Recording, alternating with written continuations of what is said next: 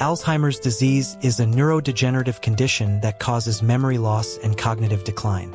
Recent studies are exploring radiation therapy as a potential treatment. Low-dose radiation might help reduce amyloid plaques in the brain, which are linked to Alzheimer's.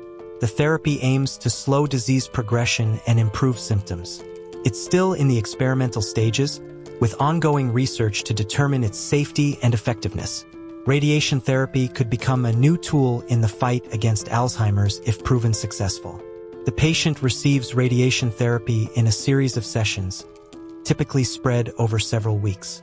Each session lasts only a few minutes, where the radiation is delivered to the targeted brain regions.